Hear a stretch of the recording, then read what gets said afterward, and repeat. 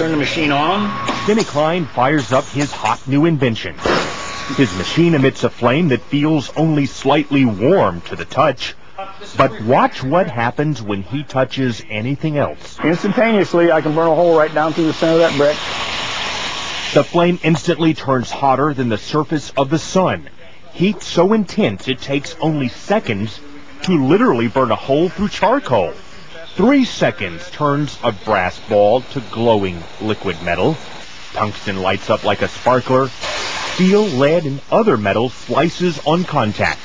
Yet the tip of the welder stays cool to the touch. No other gas will do this. Denny Klein uses an alternative fuel source once thought impossible. He says people still have trouble believing him when he reveals his liquid fuel. Water. Take water and electricity, and we break it down through our very unique electrolysis process. Klein has just patented his process of converting H2O to HHO, producing a gas that combines the atomic power of hydrogen with the chemical stability of water. It turns right back to water. You can see the water running off of this.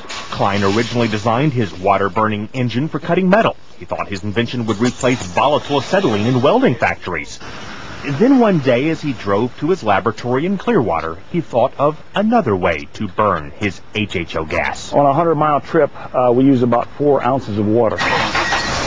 Klein says his prototype 1994 Ford Escort can travel exclusively on water, though he currently has it rigged to run as a water and gasoline hybrid. Simply speaking, it can change the world by reducing our dependence on fossil fuels. These are equivalent to our... Pete Dominici is helping Klein take his hydrogen technology patents from a 2-room office in Clearwater to consumer markets around the world. You know what? Microsoft came out of nowhere, came out of the garage. Why not hydrogen technologies? The duo is already in negotiations with one U.S. automaker and the U.S. government.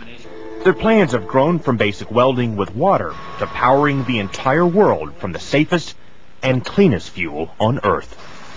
Craig Patrick, Fox News.